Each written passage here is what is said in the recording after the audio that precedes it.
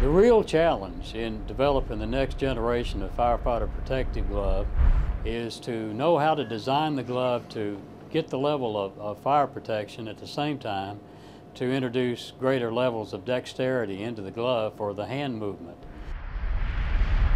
I'm Dr. Roger Barker. I'm a professor of textile engineering and I'm director of the Center for Research on Textile Protection and Comfort here at North Carolina State University in the College of Textiles.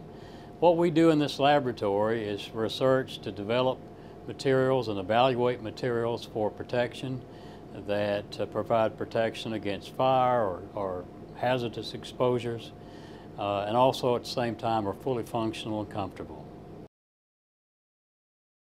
The PyroHands fire test system provides us an ability to see not only the overall fire protection, but the location on the glove that provides that protection. We believe this will give us the opportunity to reduce the bulk and thickness in parts of the glove without compromising the thermal protective performance.